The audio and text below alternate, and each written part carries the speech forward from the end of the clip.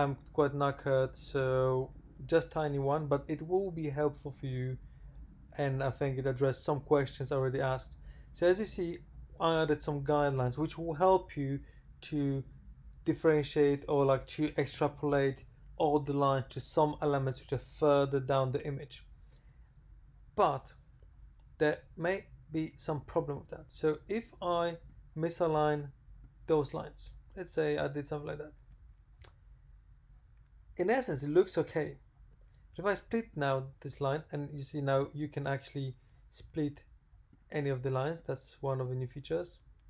So if I split that line, you will see that my guides for the central line and for the edge lines aren't matching.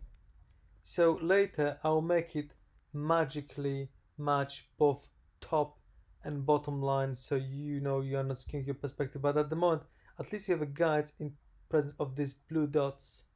So if you align them, now you know your perspective isn't misaligned. So let's have a play now. Our A is 75 centimeters and we have 1.5 meter. We need to play with our perspective. And more or less we are done in this scenario.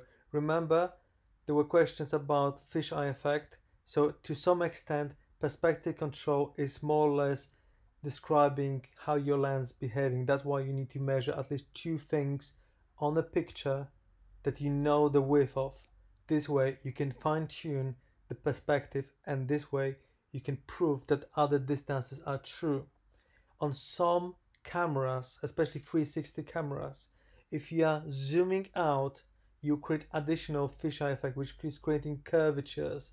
And I'll be addressing that later, but you know, Rome wasn't built in one day. This already should help you to play. Have a play, share the word, share your questions, share your examples. Let's make this tool awesome so we just get rid of close passes.